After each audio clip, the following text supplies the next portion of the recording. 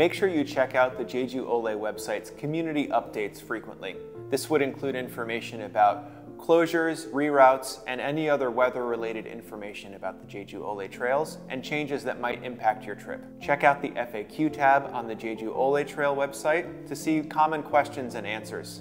If there's something that you need information on that's not available, you can reach out using the email. Additionally, you might find that Facebook groups dedicated to hiking and travel on Jeju are informative and full of people who are ready to help novice hikers and travelers who are interested in coming to Jeju. Tourists can access foreign language translation services and good information about travel on Jeju by calling Visit Jeju's mobile telephone number or using the chat service on the mobile app. Alternatively, the KTO offers a foreign services helpline by dialing 1330. You can access this service 24 hours a day, and services are available in Japanese, Chinese, and English.